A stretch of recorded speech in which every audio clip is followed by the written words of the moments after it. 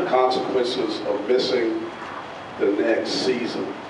Let's say that together. The consequences of missing the next season. Now, without me even going into it, it's most of you, I gave you a little preface of it on Sunday. How many people have missed certain seasons or missed certain opportunities in your life that you regret that you missed? Is there anybody here tonight, you missed something, you didn't move fast enough, or you didn't obey the voice of God, or what have you? And that's what we're going to talk about tonight. If I was to put tonight's topic into one word, it would be the word mutability. I want you to say that tonight. Mutability. Say that? Mutability. Okay, one more time. It's mutability. Mutability. Okay, and that word means constant to change, able to move. Mutability.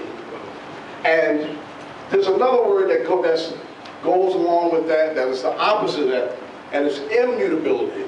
It means something that doesn't move. God is immutable. All right, so I wish I had somebody I'm teaching already. He's constant. That's right. He is the unmoved mover. All right. Like that. Meaning that God is everywhere at the same time, so he doesn't have to move. Amen. We don't have to send God to the hospital because he's already there. All right. Oh, I wish I had somebody. Yeah. Many times we send God places thinking that we're doing something. When we say, Lord, go down to the hospital, he's like, I'm already there. Why don't you meet me there? All right. And we send God to the hospital on Sundays while we go to the corral. Come on now, I wish I had somebody. God is immutable.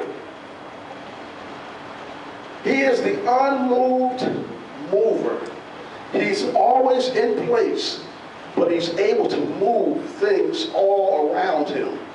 He's able to shift things and move things. And we're going to give you some examples of that. But our position is we must be, as Christians and those of us that want to have anything from God, we must be mutable. That means we must be able to do what? Move. Come on. Am I right about it? You're right about it. And if we start thinking about church people, and can I talk about church people for a moment? If I talk about church people, there are some church people that we know that don't ever want to move. All right. All right. All right, all right.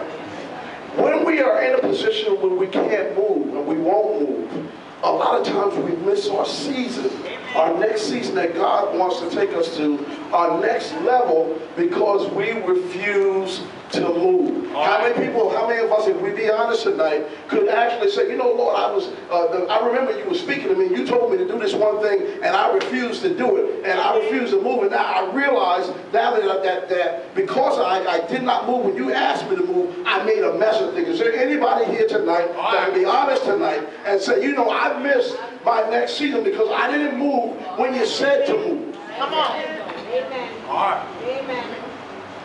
About 8 years ago, I got a call I was living in Savannah, I got a call from Pastor George Lee from over at the Mighty Fortress. I got a call from him, and he said, I need a minister of music. I said, oh, man, I just accepted a position in Cincinnati.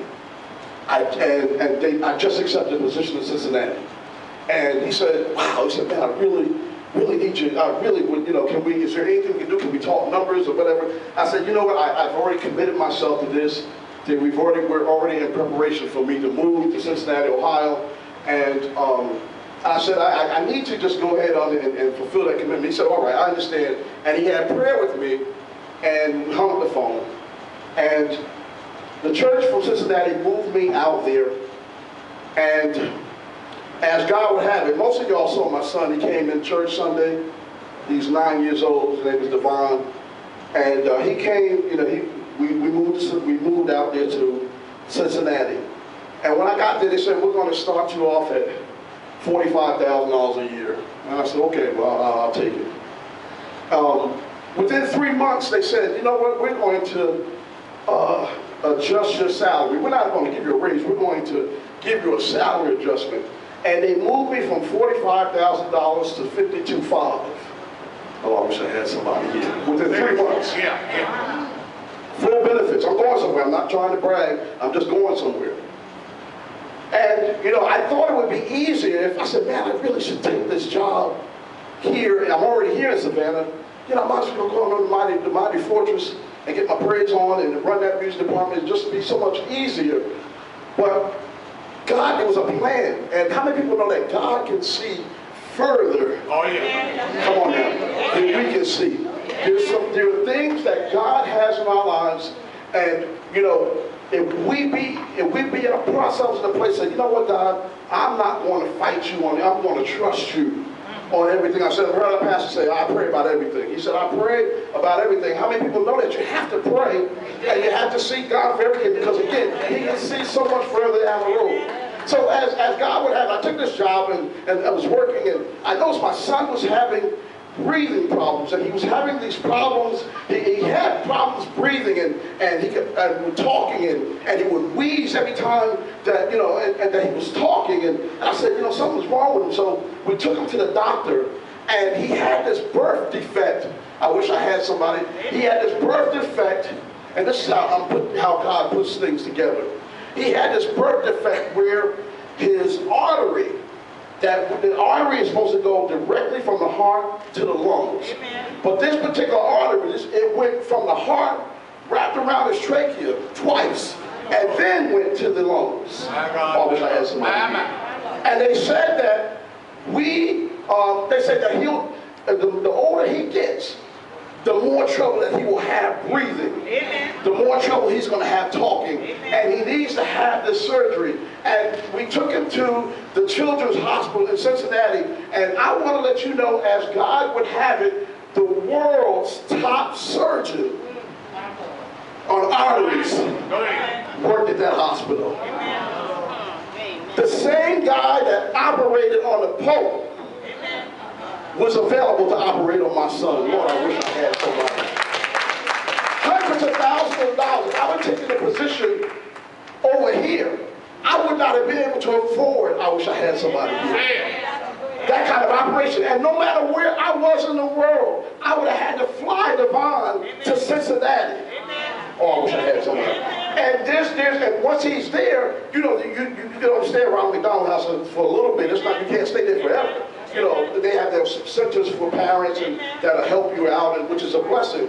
But you got to be able to stay out there as the child mends so you can watch the child. But thank God, I would not have been able to do that if I hadn't taken the job that made us available to live right in the city with the world's top artery surgeon. Come on now. If I had obeyed the voice of the Lord and moved when God told me to move, my son's life could have been at stake. So they operated him. They severed that artery, took it from around his trachea, and put that artery back together. And as you can see, he came and he was in church praising God, clapping his hands. And come on now. And so we give God glory for that. So God knows what He's doing in terms of our season, in terms of us being obedient to Him. And how many people know that once you disobey God and you've got a spanking from God, you're like, there's nothing like it. And you say, you know what, I don't ever want to be in this place again. Amen. All right, let me put it to a way where maybe you can understand. How many folks have gotten a beating in the natural when you were younger? And you said, you know what, whatever that was that I did to make my parents upset, I don't ever want to do that ever again, because I don't want to go through that. Amen. So there's seasons, and we prayed. When you pray to God, He's going to answer you. When you say, Lord, take me to the next level, sometimes we don't even know what that means. Well, I wish I had somebody. When we say, Lord, take me to the next level, sometimes we burden ourselves with so many things. We've got a $600 car note. We've got this, that, and the other. We have a mortgage that's this, and we can't breathe when we don't have room. And how many people know that? And since you prayed a prayer, you said, God, I want to go up. Sometimes you got to dig got to go back down to the beginning and to dig a better foundation in order to come up properly. So that's those. Come on now, those of you that just because things you pray, like what I'm praying, and I ask you to elevate me, and it seems like I'm going down, and you're taking me the opposite direction. But how many people know that a lot of times God will take certain things away to give us more room? Come on now. I told the choir, I watched on my way to choir rehearsal, this couple was getting their car repossessed in my complex, and my heart went out. The kids, had two younger kids, a son and a daughter, and the wife was pleading and said, please don't take the car, please don't take the car. And I wanted to get out and pray, but I said, you know, at the time they're not going to want to hear anything. I said, but I'll just pray, and then I'll mention the choir rehearsal, and we prayed for them, you know. But, you know, sometimes God wants to remove certain things in our lives. As I shared with the choir, Pastor, it was a Sunday, I was ministering music in this church in Colorado, and I had this beautiful Lexus. And I was in the middle of service, I was in the middle of service, and I was 3 months behind. You know, that's when they start bothering you or what have you. And some deacons called me, and they said, Reverend Terry, come outside. Somebody just took your car. And I said, Lord, I already knew, you know. But I tried to act like I was surprised. Y'all know. My car, Lord, you know. And I went outside, and the guy was going down the street with, you know, had the Lexus tilted. It was gone. And I said, okay. Deacon Lance, I said, deacons, please don't tell the church, the folk in the church, I don't want anybody, you already know them, I don't want anybody to know that they took my car. So, y'all know what happened with that. They might as well call the church meeting because everybody knew. But one of the hardest things I had to do in life, besides trying to find a ride home, is to come back into service and minister. Not knowing, car's gone, not knowing how I was going to make it. My car's gone, you know. How many people would have went home? How many people say, you know, I'm done for the day. That's it. You know, I emotionally, I can't take anymore. They're going to pay me. I was already here. I'm going home. But I went back in and I ministered like I had never ministered before. And I want you to know that God made a way for me not only to get that Lexus back, but to pay it off. I wish I had somebody here. Because I was faithful for the next move of God. Okay? All right? Fig tree. Jesus and his disciples were walking, and Jesus was hungry. I'm going to blow your mind with this, because you may have never looked at it like this before. Jesus was hungry, and the Bible says that he saw a fig tree from afar off, but it wasn't the season for figs. Okay, this is Jesus. This is the Creator. And the Bible says it wasn't a season for figs. So if the Creator knew that it wasn't, I'm just going to give it to you just the way it looks. If it wasn't the season for figs,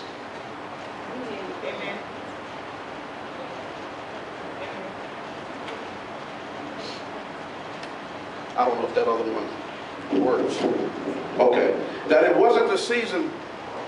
Not working. Let's go ahead. Go on. Amen. That it wasn't the season for figs. That it wasn't the season for figs. Why would Jesus walk up to something if it wasn't doing what he created it to do?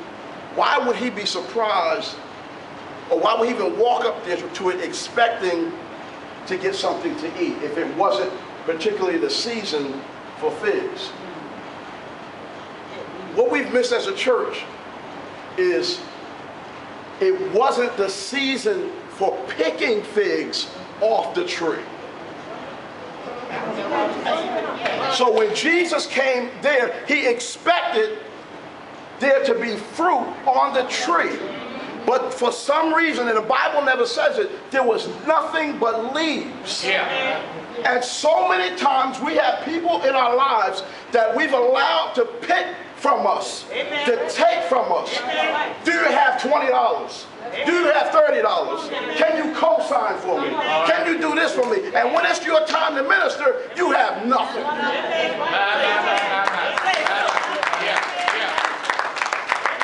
When it's your time, your season to minister, even we let folk, how many of us have people in our lives, they just drain us emotionally. They just, every time you see their name on the call ID, they just, y'all, only 3 people raise their hand.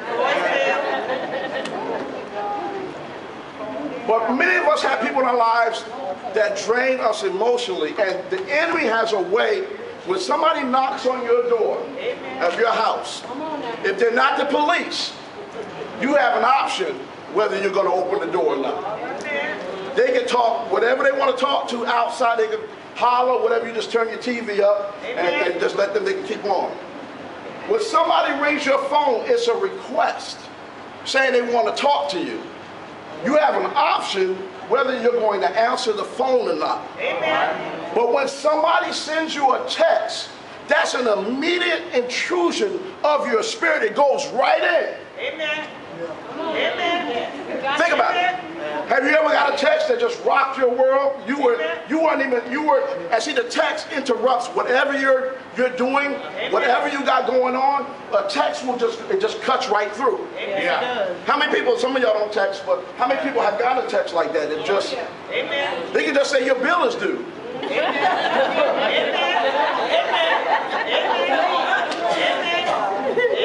And you ain't feeling it right now because you're trying to, juggle stuff. But in terms of moving to the next season, I want to give you another example. Our dear brother Ernest. We love Ernest, don't we? Amen.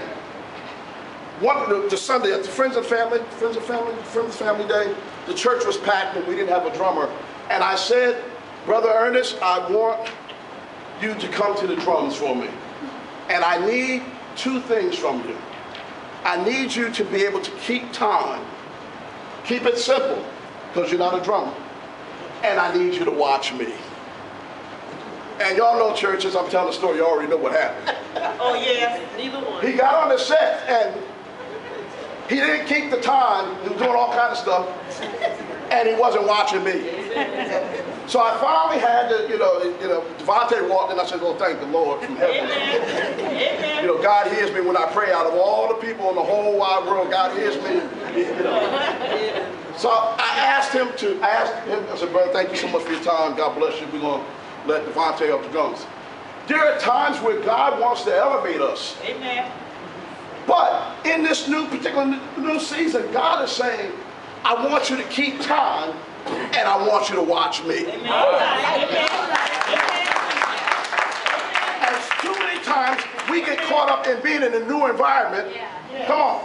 And we're not looking at God. We're not looking at God. We're not seeking God. And God has to bring us back. Oh, come on now. To the choir stand of life. Amen. The consequences of missing the next season. You've seen the flyer. That particular house was owned by this woman named Vera Koken. In 1961, she and her husband purchased this house for $20,000 as a summertime retreat, a place where they could go for the summer to sort of enjoy their family. A developer came by from Penthouse magazine. They wanted to build a casino. And if you look at the picture that's on there, you see the 2, looks like parking decks. They offered her money to buy her house because it was in the way.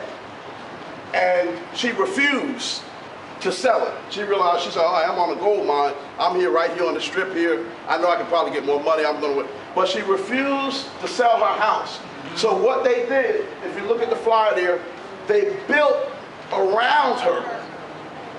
Now, I don't know about you, but if I lived in this house, I would be feeling kind of claustrophobic. Amen. Because there's stuff to the left, To the right, stuff on the right, and stuff above me. I couldn't do it. I couldn't do it. But many of us are in situations where we will not move And God has to build around us. Amen. And we wonder why we're feeling kind of claustrophobic. We wonder why we can't sleep at night. We wonder why we don't have peace. Because God has built around us because we refuse to move when he wanted to.